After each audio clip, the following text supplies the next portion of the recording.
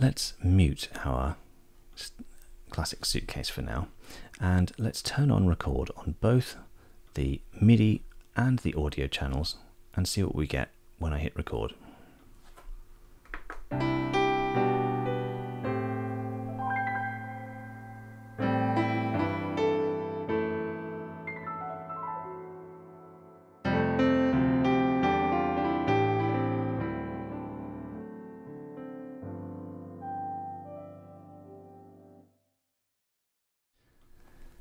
Here we go, we have all of our MIDI data recorded across all of the channels. Let's just have a look at that. We should see data from channels 1, 2, 3, 4, and all sorts of notes and controls and who knows what.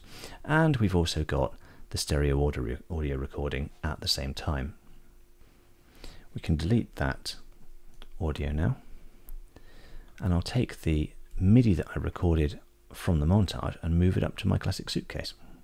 See how that works.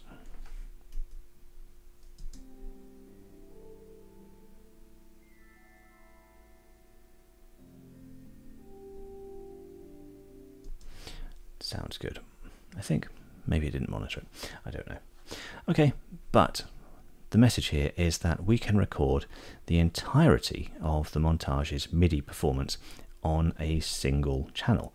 And for something like the CFX concert, where we just essentially have one instrument, despite the fact that it's split across 4 parts, that's desirable. But what about another performance?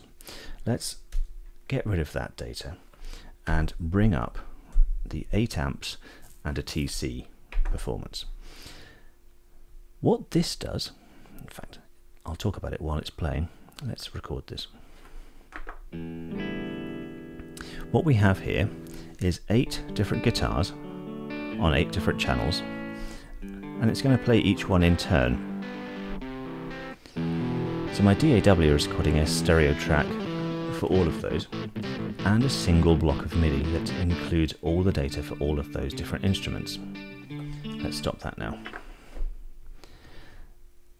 So when I inspect the MIDI here, everything is in one block, and it's difficult to pull it apart. What would be much better to do would be to record each of these parts onto a separate channel. So let's do that.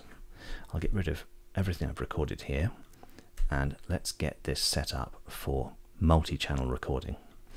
I'm actually going to get rid of my montage port MIDI data and start again. I'm going to say it's a new external MIDI track.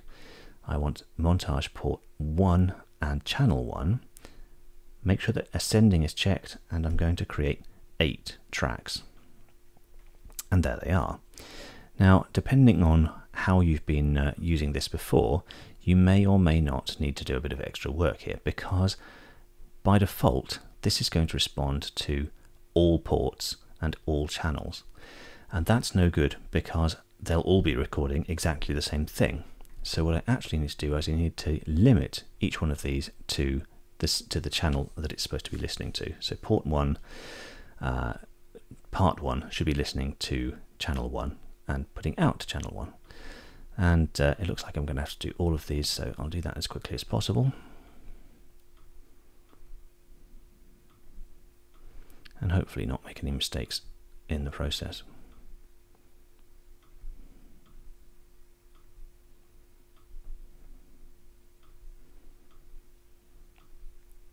Hopefully that's it. I'm going to shift select all of those and hit record enable, and then let's do that audition again and see the MIDI data being recorded across all of the channels.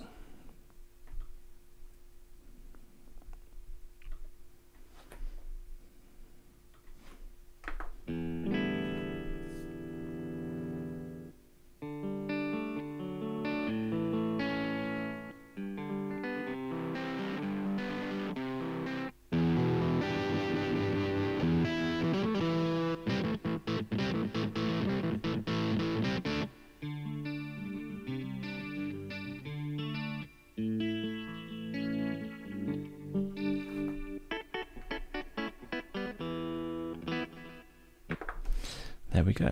So what we now have is 8 separate MIDI regions, each containing the MIDI data for the particular part that was playing. So I can solo any of those and play them back individually, or do whatever I like to them.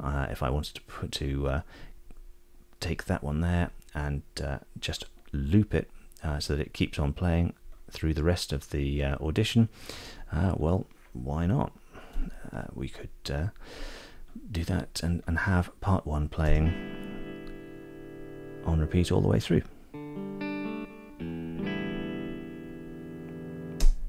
which would be a very strange thing to do.